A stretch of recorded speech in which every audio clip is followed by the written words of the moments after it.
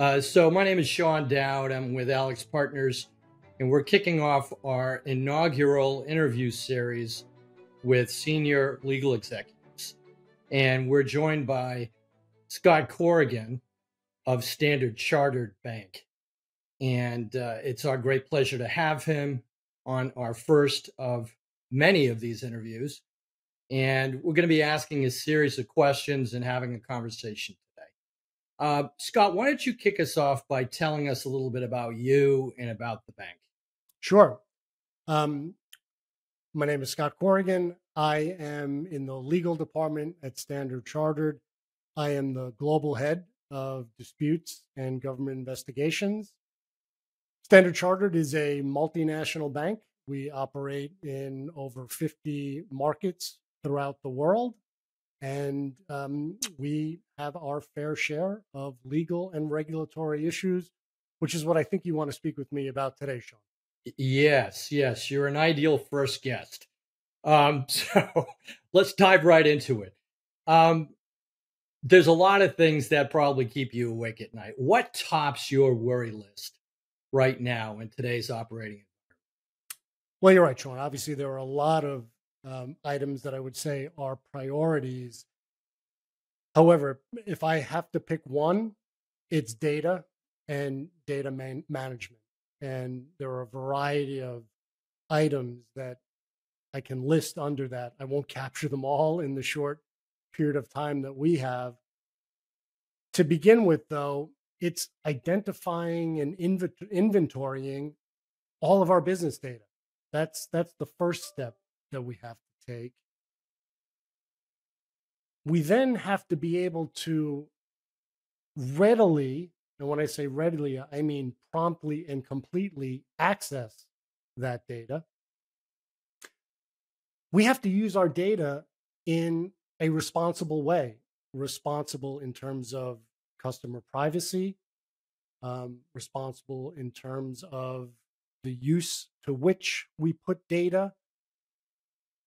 And related to that is complying with the data privacy laws in all of the various jurisdictions in which we operate.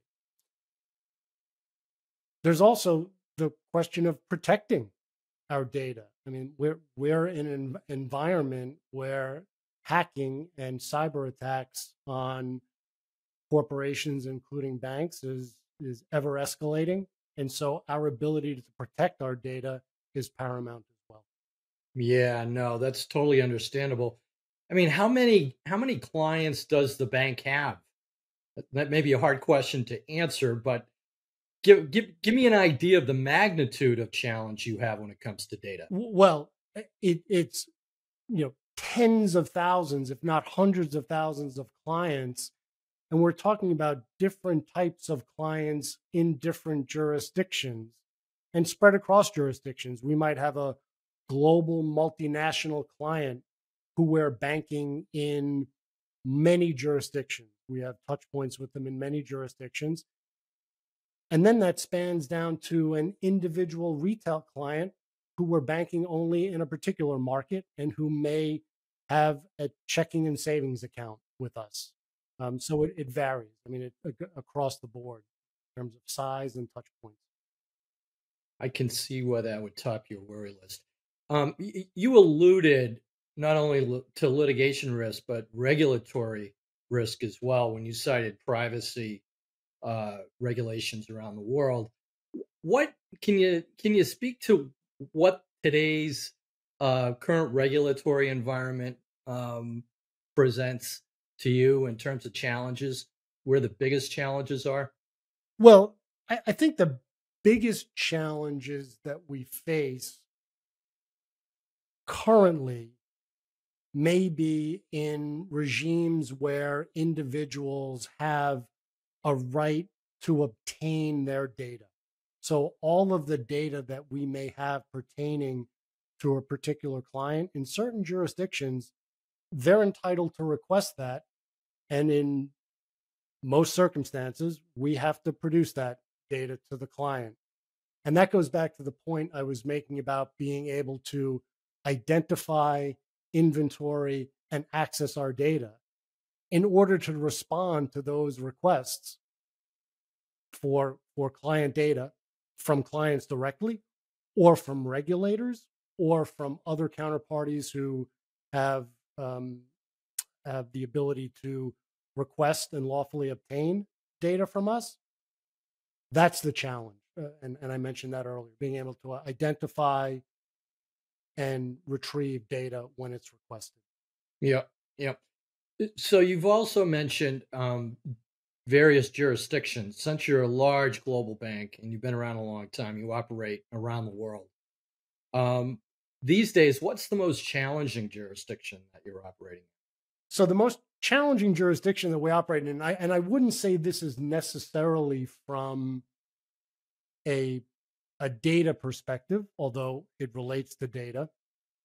And you may find this a surprise given my accent. I am a U.S. citizen. I'm based in our London office, but I'm a U.S. citizen. And despite the fact that the jurisdiction I'm about to mention, I'm a big fan of the rule of law. It's a very commercially attractive place to operate. However, from a regulatory perspective, the United States is the most challenging for a bank, a financial institution. That's for a number of reasons. One is the number of different banking regulators that play in the United States financial services field. There are multiple banking regulators at the federal level. Then, if you have a state charter, and Standard Chartered has multiple state licenses in the United States, you also have to deal with multiple state banking regulators. Then there are also what I term specialist regulators, such as the Financial Crimes Enforcement Network, the Office of Foreign Assets Control, and others. And then there are also multiple regulators that play in what I'd call the securities space. And the two federal ones, the two big federal ones, are the Securities Exchange Commission and the Commodities Futures and Trading Commission. And so it's the sheer number of regulatory agencies that exist in the United States for a financial services institution. That sheer number presents a great challenge. So you've got a lot of prudential regulators. You've got a lot of people looking at you, and I'm sure there's at times the challenges of facing parallel proceedings where you've got a number of different regulators looking at the same issue. So you have to act as a traffic cop, and all of your people around these issues are trying to suss out who is looking at what, and where the biggest liability pitfalls are if you don't answer the questions that they have. That's absolutely right, Sean. And when we have parallel proceedings, generally in the U.S., it's not just two regulators; it's two or more regulators that we're dealing with, and a challenge that we face. And I'm not complaining about this. This is the way we operate in the U.S., and we do it, as do many other financial services institutions, other banks. But when something occurs that we want to tell our regulator, that we want to share with our regulator, we have to identify who are the right regulators to tell in the first instance. And generally, that in the US, in the first instance for us, that's going to be our prudential banking regulator. So that'll be the Federal Reserve, and it's with our New York branch, it would be the New York State Department of Financial Services. However, depending upon the issue, there are other regulators and potentially prosecutors who we will have to tell about particular issues when they arise. And then we also have our prudential banking regulator in the UK, conduct regulator in the UK.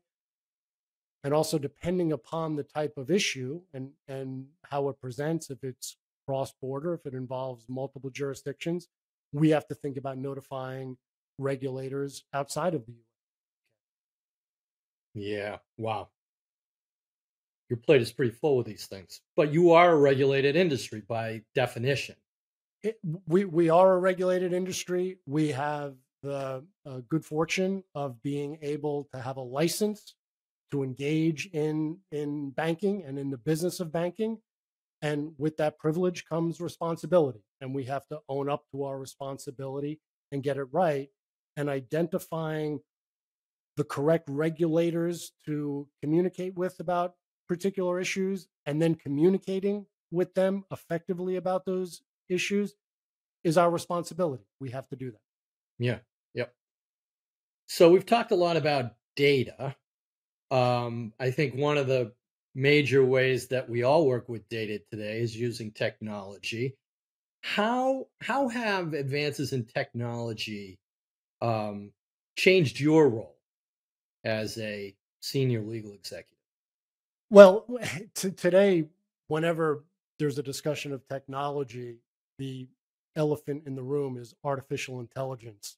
And so, why don't I start there and talk about the ways in which, while at this point, artificial intelligence hasn't greatly changed the role of the in house lawyer, I think we're on the cusp of seeing big changes for in house legal departments. And that's going to occur in a number of ways. One way is the discussion about cost. A big part of the budget that lawyers manage in house is the cost of outside counsel. The press and others are reporting that with AI, a lot of the legal tasks that are performed by human beings right now who bill for that time will be performed by artificial intelligence. So, in the first instance, I think it's incumbent upon all in house legal departments to figure out how they can effectively use artificial intelligence and if it can be used effectively to manage outside legal costs, because management is going to ask for that, and rightfully so, and ask about that. There are challenges with that, obviously, the use of artificial intelligence, and this does go back to data. Who is going to manage the data that's put into the particular artificial intelligence tool that's being utilized by either external counsel or in-house counsel? Currently, artificial intelligence can be used effectively in a number of ways. One way that it can be used very effectively is in due diligence when there's a defined data set and that defined data set is run through AI. That can be very effective. However, if the data set is uncontrolled, so for example, we've heard the example, I think many have heard the example of a law firm that had the misfortune of asking ChatGPT to write a brief to be filed in court with it. And ChatGPT, unless set accordingly, uses an uncontrolled data set. And not only an uncontrolled data set, runs the risk of hallucinating. And when I say hallucinating, what I mean by that is making things up and making up citations. So I think our artificial intelligence is going to change the way in which we operate and manage our matters. We're going to have to figure out, though, where it can be used correctly and effectively, where it shouldn't be used, and where it will be perilous to use it. And a big question that arises in that context is what data is going into the artificial intelligence. And then also having the ability to understand why the artificial intelligence comes up with whatever answer it provides. I need, an in-house legal needs to be able to explain to multiple stakeholders, in-house management, regulators, counterparties, and others, why we're getting the answer that we're getting if we're using artificial intelligence. Right. Are you presently and currently using it internally? You talked about counsel, outside counsel, using it to contain costs, but are you using it currently at the bank?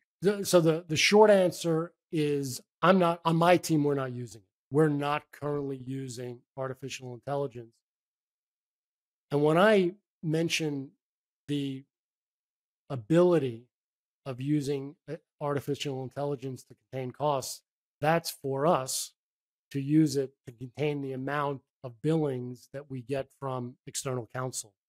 That is an opportunity that we in-house lawyers are going to be exploring and exploring it pretty quickly. Yeah, I've heard this multiple times from people, both in-house and external counsel, where they've asked for discrete tasks to be accomplished through AI, and it can be done within seconds and quite good. But I think we have to explore where the technology is and what it can do at this stage and stay on top of the advancements, lest we get a work product like that lawyer in New York who you referred to obliquely, who had a bad surprise with his brief and the citations that were in fact hallucinatory, if that's a word. I think the word that is used is hallucination when AI makes Right. something up.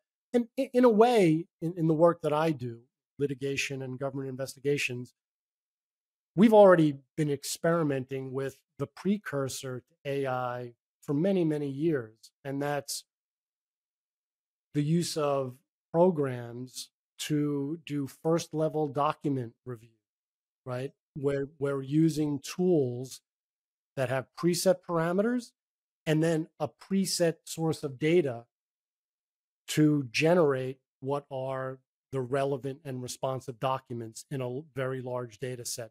So we've been using it there. I will continue to use that. And I anticipate that we'll be using AI in that space to provide more precise and faster outcomes. Yeah. No, that's it's well said.